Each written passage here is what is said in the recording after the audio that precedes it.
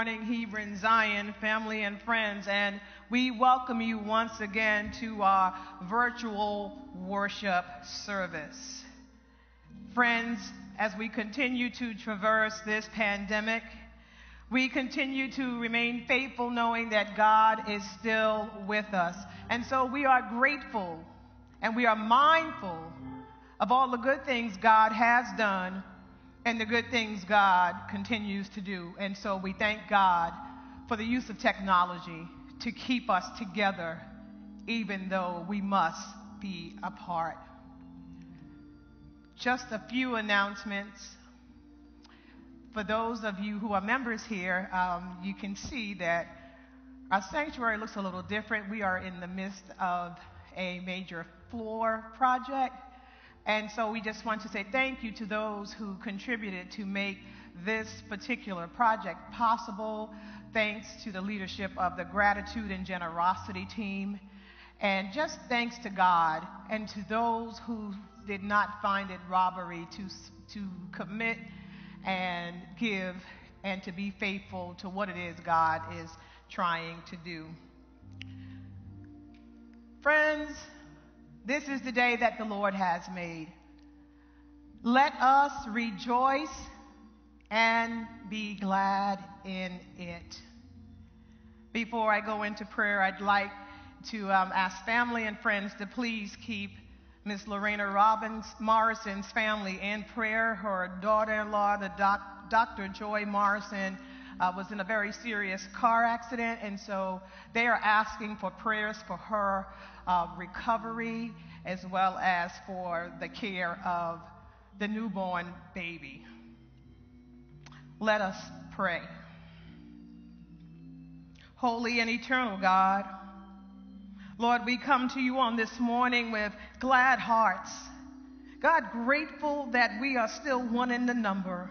God, grateful that we can lift up holy praise to you, O Lord, for you are worthy to be praised.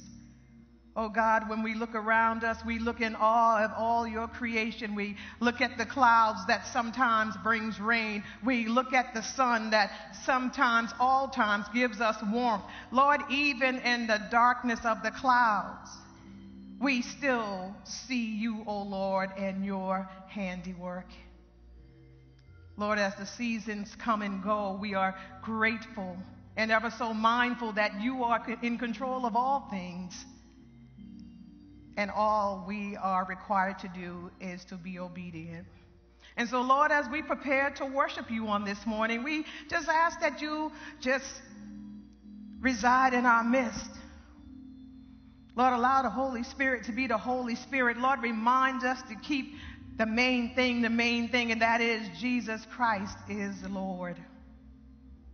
As we prepare, O Lord, to hear a word from on high, let us worship you in spirit and in truth. In the name of Jesus, we pray. Amen. We will now have a selection from our choir.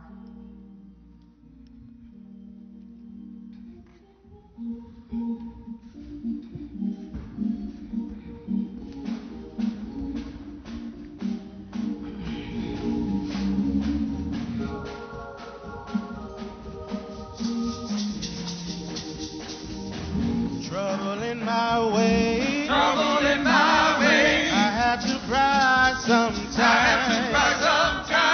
Trouble in my way, I had to cry sometimes. I lay awake at night, but that's alright. I know that Jesus, He will fix it after a while. Stepped in the furnace, long time ago.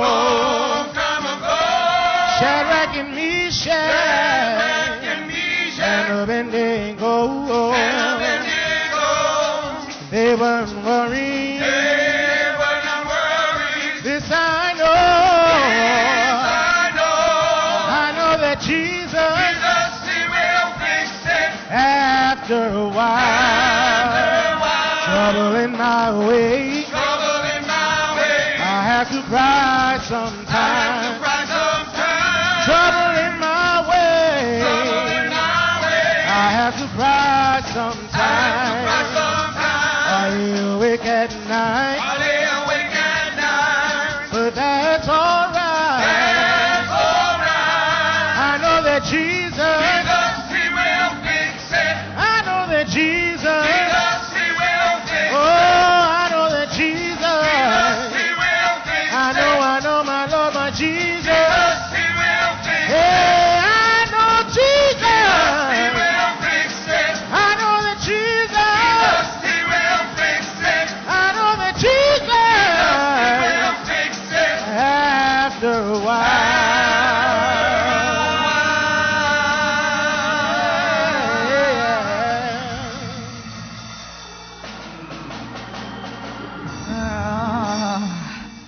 Yes, Lord, trouble in my way. I have to cry sometimes. But I know that Jesus, Mary's baby, that radical rabbi, will always fix it. Trouble in my way. I have to cry sometimes. Trouble in my way. But I know Jesus, sweet Jesus, will fix it. He hasn't failed me yet. And so I thank God for that relationship. This morning's sermonic text comes to us from Mark chapter 1, verses 21 through 28. They went to Capernaum, and when the Sabbath came, he entered the synagogue and taught. They were astounded at his teaching, for he taught them as one having authority and not as the scribes.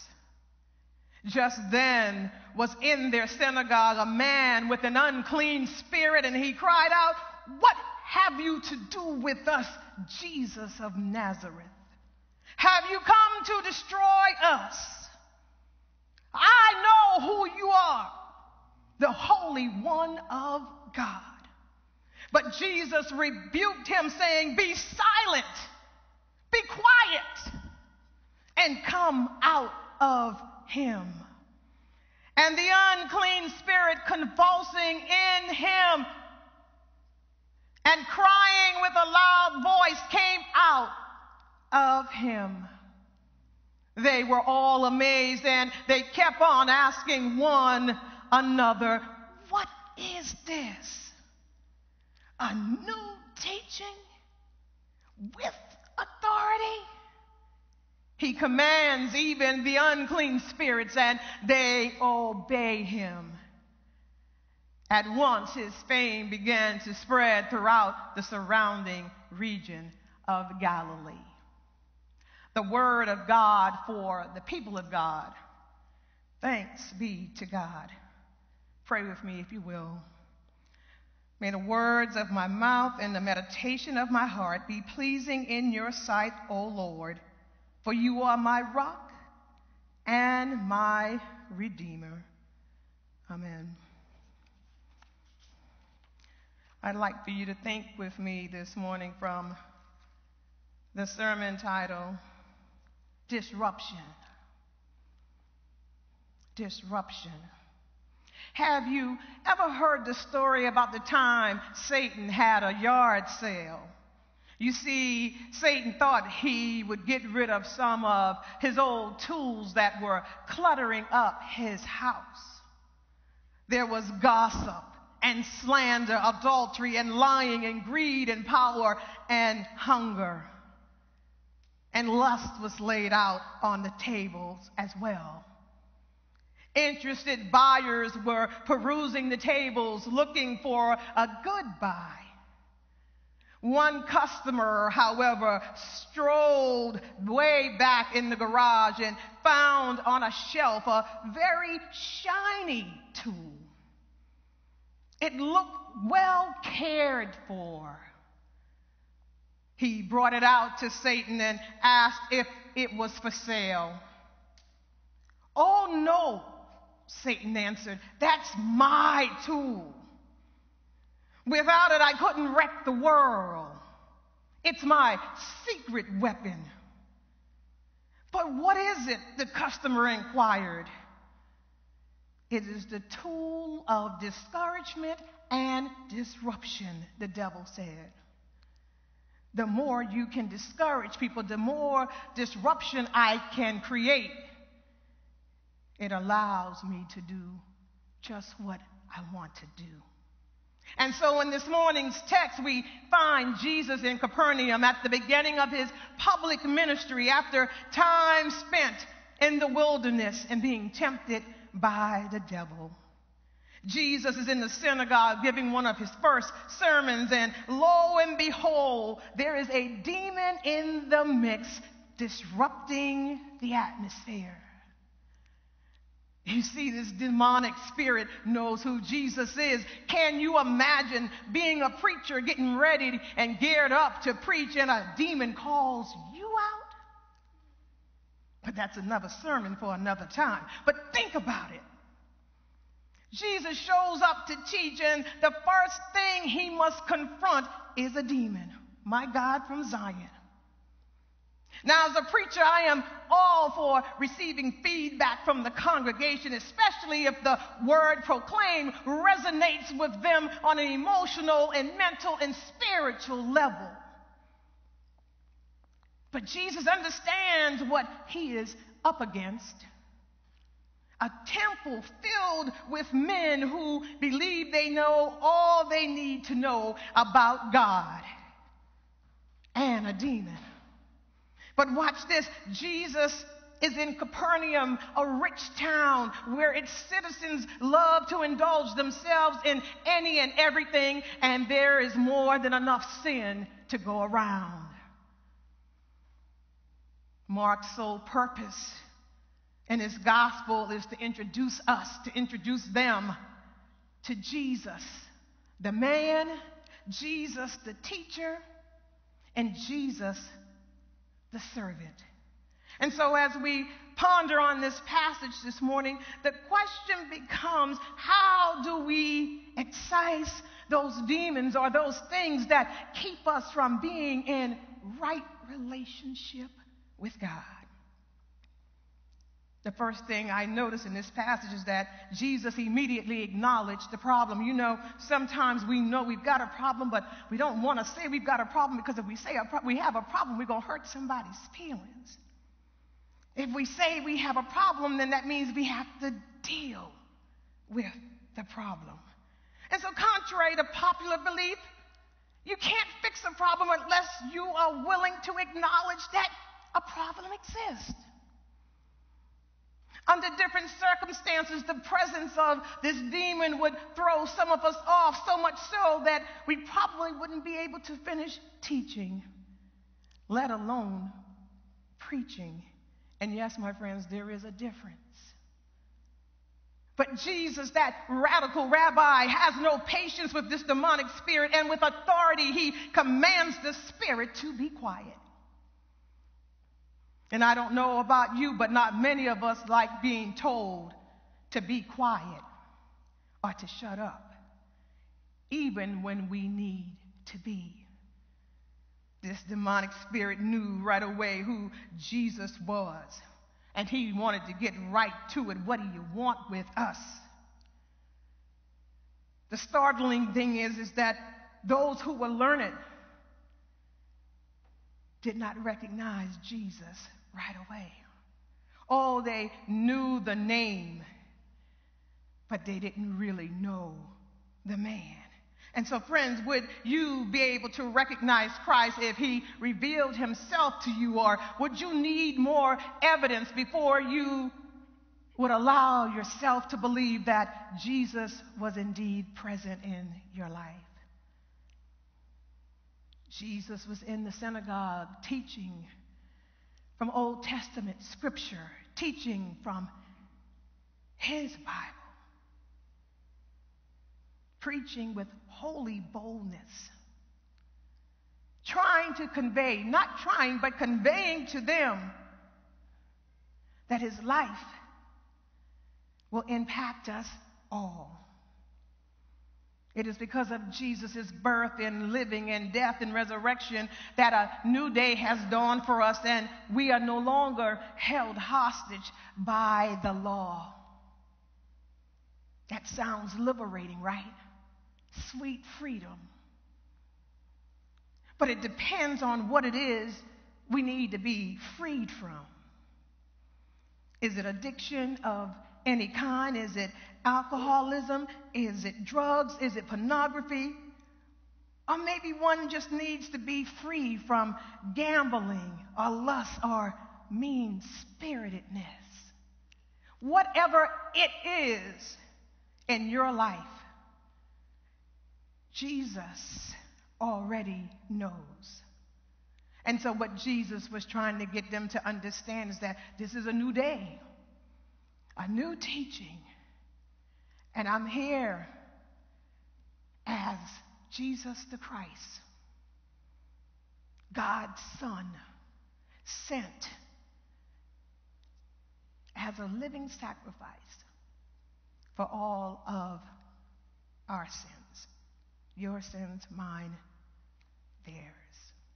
And so in all of this, Jesus stayed focused. Jesus knew that his time on earth was short, and so every teaching he taught, it was no nonsense.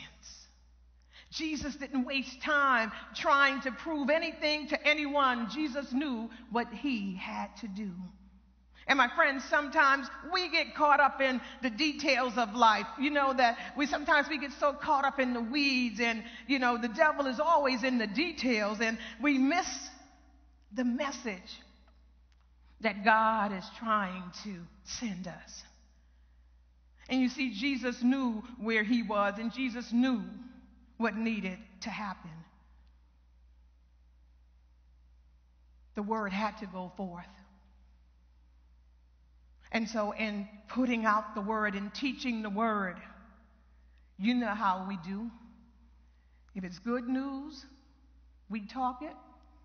If it's bad news, we talk it.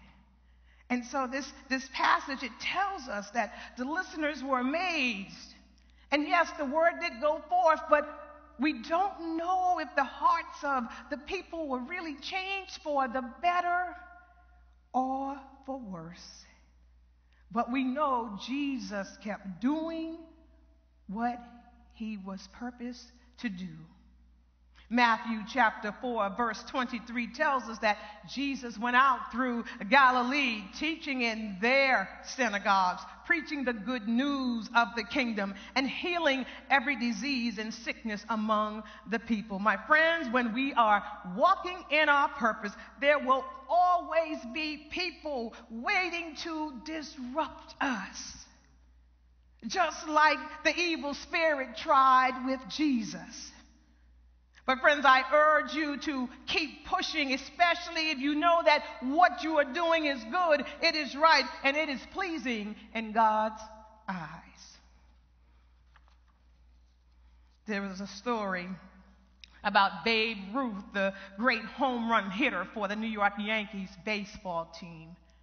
And during one particular at-bat, the umpire, Babe Pinelli, called Babe Ruth out on 3 strikes. There was a stunned silence in the stands. Babe turned to Pinelli and said, "There are 40,000 people here who know that last one was a ball." And Pinelli replied, "Maybe so, but mine is the only opinion that counts." And so, friends, when we are about our Father's business, when we are doing what we have been called out of the world to do, what we have been purposed to do, we have to do it knowing full well, do it confidently, knowing full well it is what God has called us out to do. Oftentimes, we have the authority to tell each other the truth. We have the opportunity to speak truth to power when necessary. But we don't do it because we fear rejection. We don't do it because sometimes we just say it's not my business. But my siblings in Christ, if we cannot speak with authority about who Jesus Christ is and what his life means to us, my friends, we are in trouble. If our lives do not reflect the tenets of the faith, how can we teach anyone about the goodness of Christ and his ultimate sacrifice made for us? My friends, Jesus was not afraid to preach the truth. You didn't have to like it, but he was going to tell you anyway. And so one can only imagine or wonder if the teachers, the learned men in that synagogue, if they understood that this new teaching was designed to save and to heal and not to destroy and corrupt.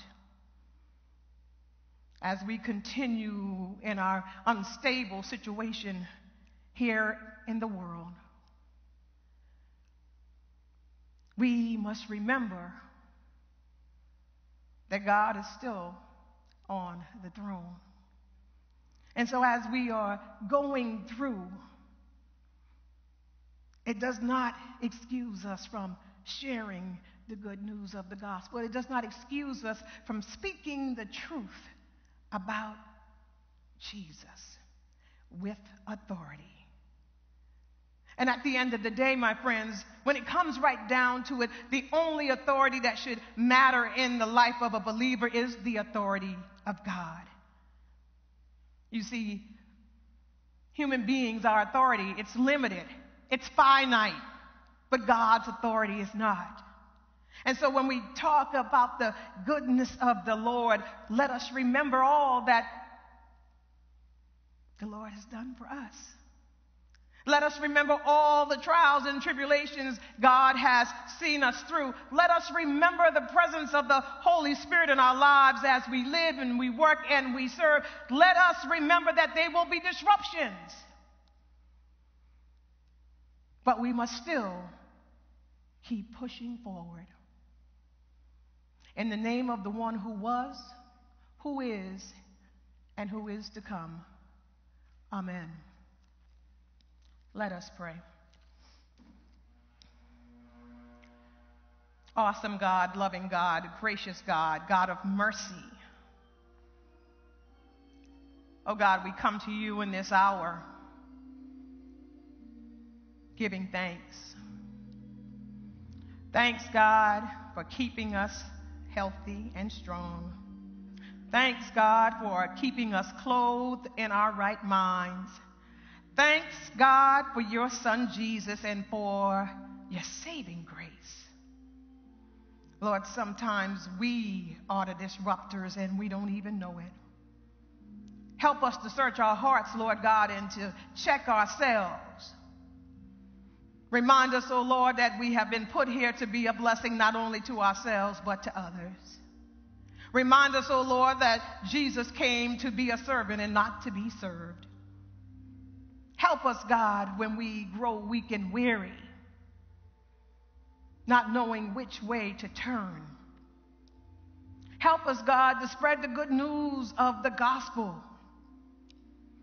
knowing full well, had it not been for Jesus, where would any of us be? And so, Lord, we say thank you. Thank you for loving us unconditionally. Thank you for providing for us even in the circumstances we find ourselves in. God, now we lift up those in prayer who continue to work on the front lines, God, doing what you have called them out to do, to be healers, Lord God, and caretakers. Bless them, O Lord, the scientists, the doctors, the nurses. Lord, everyone fighting day in and day out trying to save the lives of those stricken with COVID-19.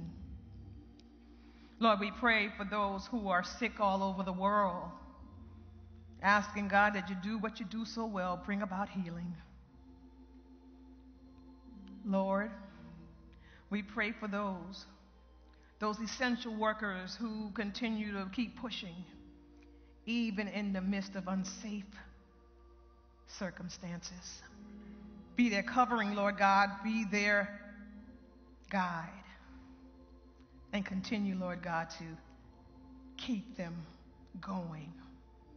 Lord, we pray for those who are sick and homebound here in our own congregation, asking God that you would be with them and guide them, and God, provide them comfort. Provide strength, Lord God, for their caretakers. Remind them, Lord God, that you still love them. Remind them of who they are and whose they are, Lord God. God, we lift up the family of Miss Lorena Morrison, God, asking for prayers, Father God, for her daughter-in-law, Dr. Joy Morrison, as well as the infant child. God, you know what needs to happen there. You know what type of healing she needs. We ask that you cover the whole family, cover the mother and the baby. Lord, they both find themselves in difficult circumstances. But God, we know you are a promise keeper. We know you are a healer. And so we just ask, Lord God, that you be with that family. Bless those, the doctors and nurses and dietitians and everyone, Lord God, the therapists that will tend to their care. Help Dr. Morrison to get back to where she was, Lord God. God, oh God, thank you. Thank you. Thank you for life, for unconditional love, and for your grace and mercy.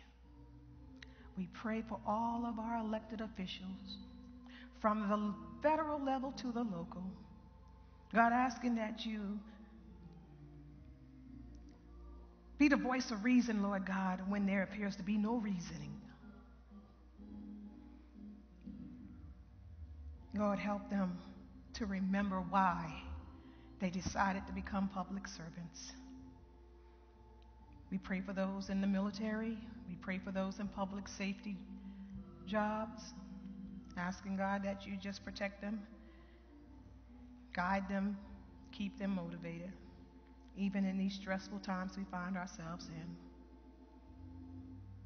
Lord, this is our humble prayer, and we prayed in the name of your Son, Jesus the Christ, our Lord and our Savior. Amen. At this time, we will have our service of ordination and installation for our elders, deacons, and trustees for the class of 2023.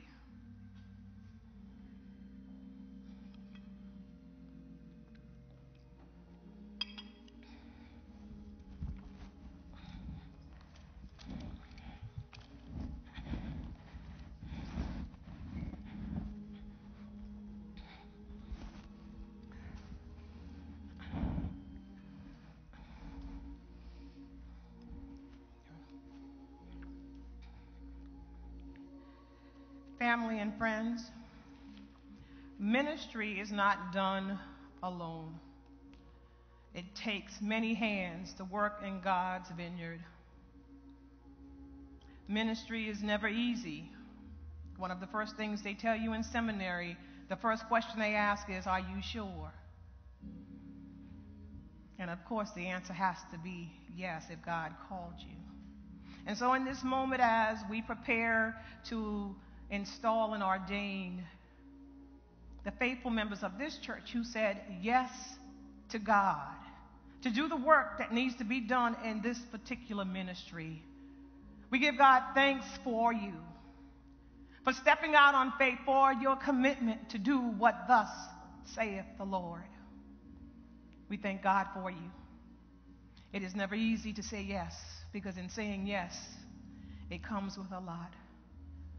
But I promise you, if you do what you do in the name of Christ, you will forever be blessed. Let us pray. Holy and eternal God, God, we thank you for these servants who said yes to your call. God, we thank you for their witness in this particular church, Hebron Zion Presbyterian Church, USA. We look forward, Lord God, to see what good works, God, what gifts they bring for the uplifting of your kingdom here on earth. Now, as we prepare, Lord God, to go forth, remind us all, Lord God, that it's all about Jesus and it's not about us. Remind us, Lord God, as we do your good and perfect will, that it's never about our agenda, God, but your agenda. Help us, God, to stay faithful to the office that you have called each and every one of these candidates to. This is our humble prayer, and we pray it in the name of your Son, Jesus the Christ, our Lord and our Savior. Amen. There are different gifts.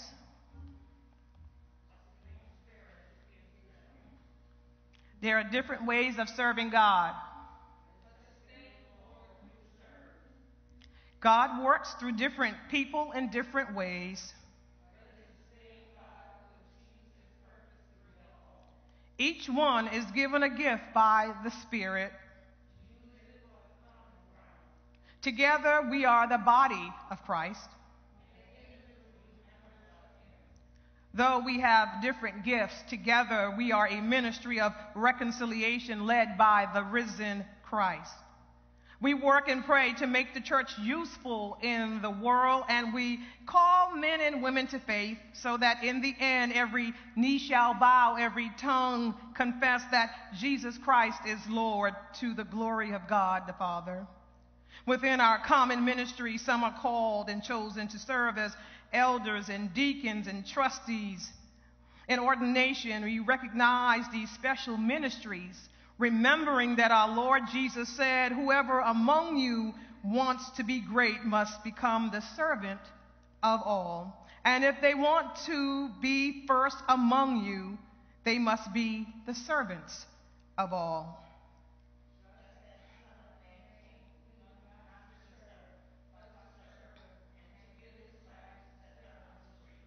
Madam Clerk, would you please step to the microphone?